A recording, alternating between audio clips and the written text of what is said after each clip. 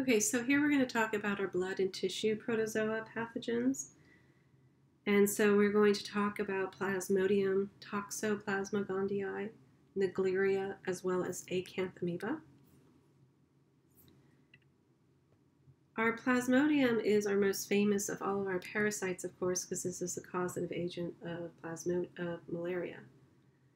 And Plasmodium is going to be in the category of sporozoan, and it's a parasite of our red blood cells.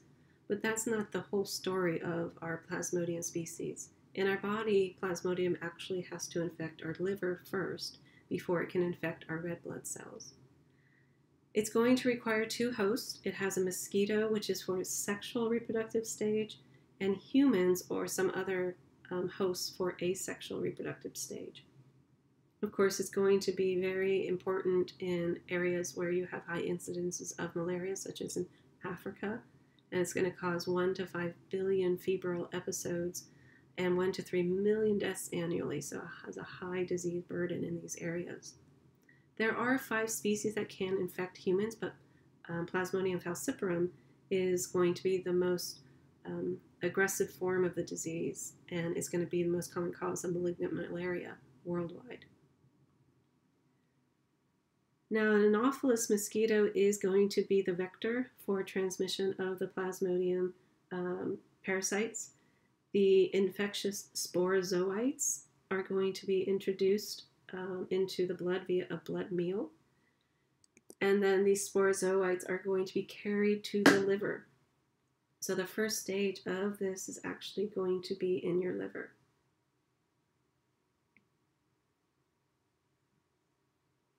So primary, where is it? Oh, here, liver. So this is a primary site of replication. So the sporozoites are going to get into the liver, and they're going to go through shikosemy, which basically is just asexual reproduction. And then you're going to get a exoerythrocyte cycle. And this is going to last anywhere from a week to 3 weeks. And so at this time, the parasite is, of course, replicating and turning or becoming a form of the parasite that can then go on to infect your red blood cells. Your hepatocytes, similar to what happens with viruses, are eventually going to be killed and ruptured, and they're going to release our merozoites. The merozoites are the stage that can infect the red blood cells. So this is the red blood cell infectious stage. Now, your asexual reproduction in the red blood cell is going to contain various forms. You're going to have a ring stage, shown here, in which you have sort of the red blood cell looks like a little donut with the center and has a little parasite that looks like it has a ring in it. You also have a trophozoite stage, similar to all our other parasites. This is where it's a feeding stage. And you have a schizont stage. Eventually, your red blood cells will also be destroyed, and they are going to release merozoites as well. Now, your merozoites can develop into male or female gametes, and this is how it gets picked up by a mosquito. So the mosquito is going to bite an infected person and pick up the male or female gametes, and that will start the cycle for sexual reproduction in the actual mosquito. Now, Plasmodium is found mostly in tropical, subtropical areas of Africa, India, Russia, China, and Asia.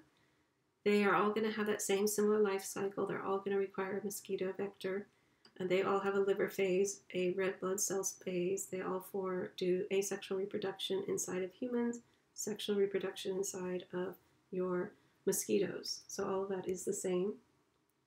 Human infections are going to, of course, start with that bite from the Anopheles mosquito, and that is going to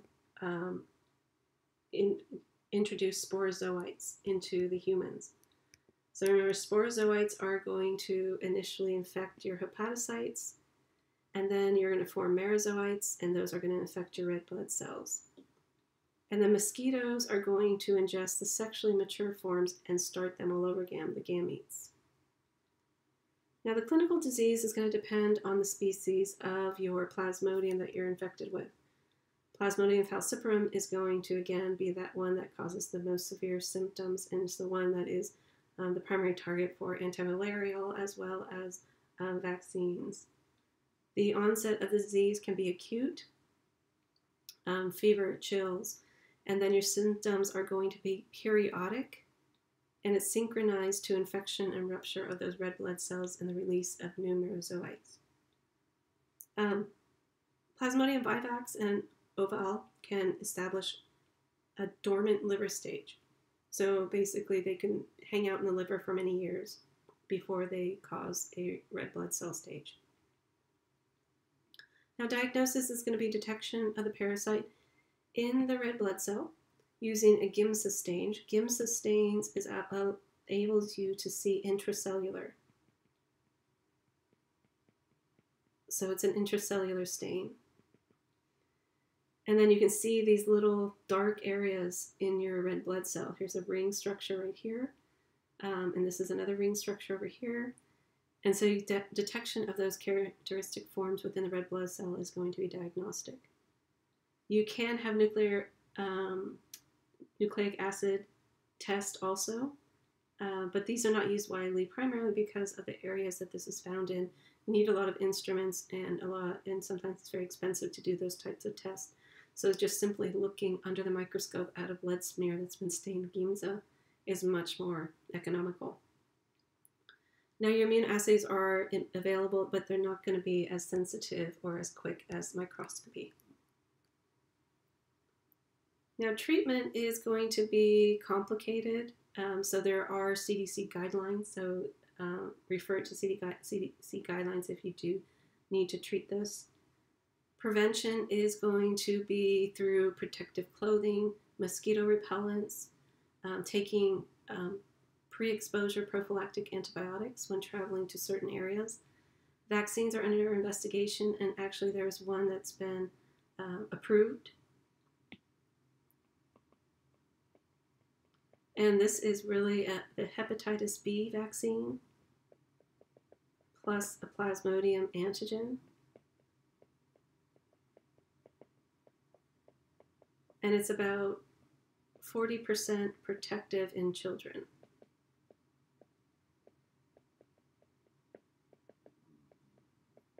But this is very new and it just got approved. All right, our next guy is Toxoplasma gondii. This is related to Plasmodium because it's a sporozoa. This one is going to be found in many animals, such as birds and humans, but there's only one species that exists, so it infects all of them. The reservoir for humans is the house cat and other felines. This is the one that you don't want to change your kitty litter if you're pregnant. So we're going to have development of the organisms in the intestines of the actual cat. So in the cat, you have a trophozoite phase, a merozoite phase, sexual reproduction, and then you get an immature cyst that forms. The maturation into active cysts is going to be in 3 to 4 days in the external environment.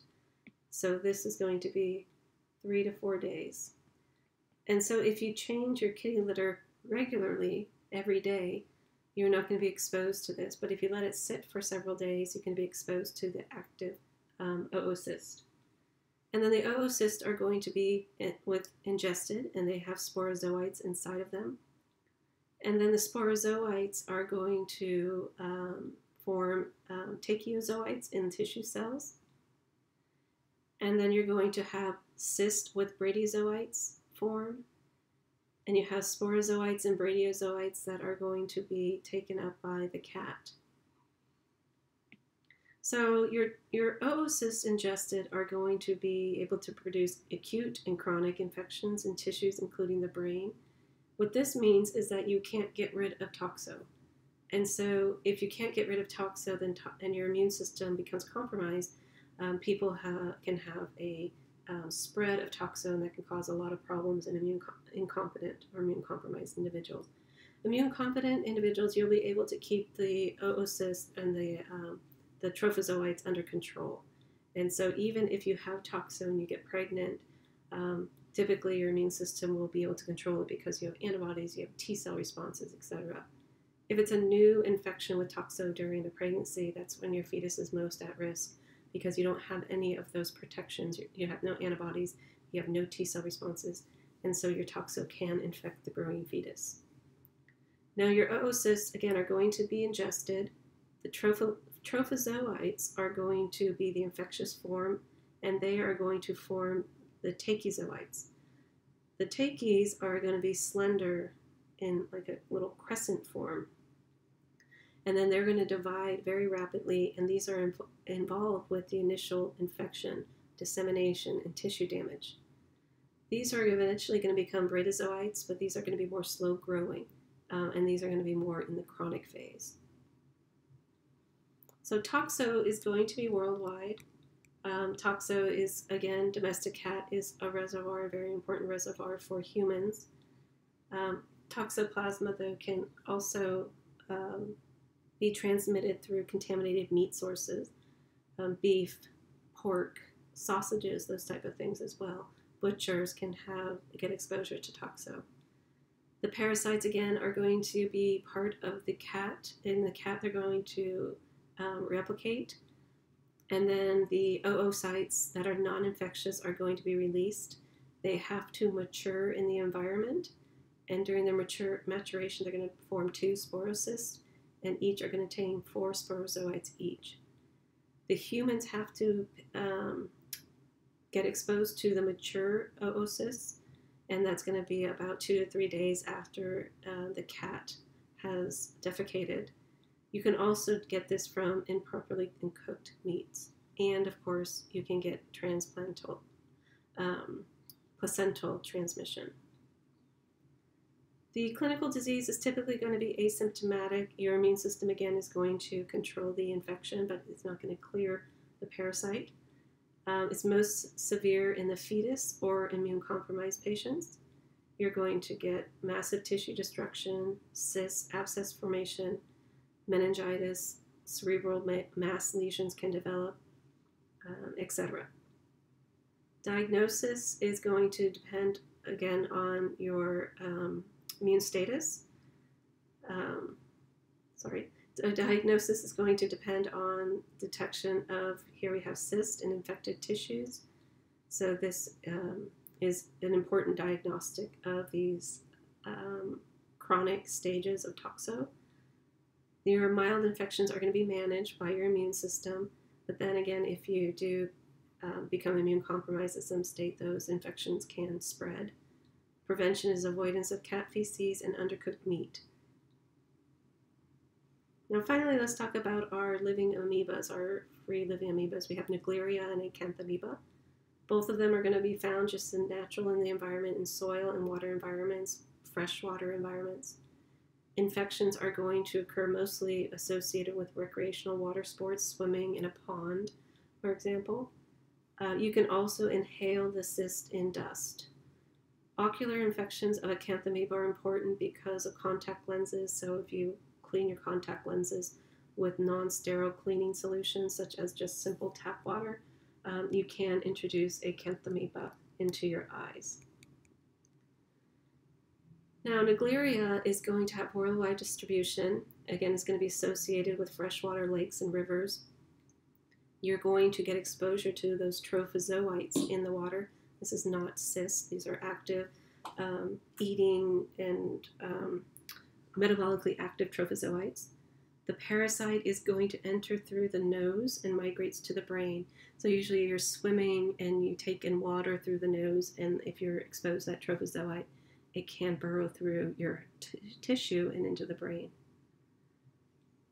The clinical disease is amoebic meningoencephalitis. Basically, this guy goes everywhere once it gets into your brain. Your bacteria typically will stay in the meninges, what surrounds your brain. Your viruses will typically infect the brain proper in encephalitis. And these amoebas, they just go everywhere in your brain. So it's a combination of the two. The symptoms is going to be a frontal headache, sore throat, fever, altered sense of taste and smell, stiff neck, the Kernig sign, which is basically very stiff signs. Cerebral spinal fluid will be cloudy or purulent, and it's going to contain amoebas. Unfortunately, it has a very rapid death in 4 to 5 days of exposure, so usually the diagnosis is post-mortem. Naegleria is, again, going to be a post-mortem diagnosis. Treatment is going to be generally ineffective because it's just such a very rapid clinical course. There is some experimental drugs through the CDC that you can get. And the prevention is very difficult. If you have a child, your young child going swimming, use a nose plug and try to get them not exposed to this. Acanthamoeba, again, is another amoeba that can disseminate to your brain. This guy is going to, again, be mostly associated with dialysis and contact lens cleaners.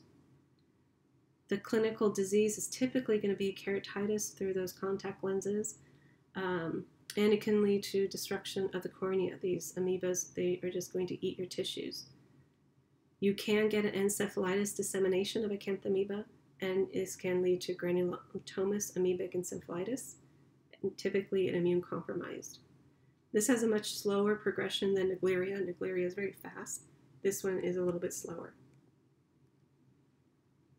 So diagnosis, depending on where it is, eye scrapings, keratitis will be microscopic, looking for your little trophozoites. Encephalitis will be examination of brain tissue. Treatment is going to, again, be very ineffective because of the rapid course of the disease. So use sterile cleaning solutions for contact lenses and avoid using contact lenses if your eye is actually irritated.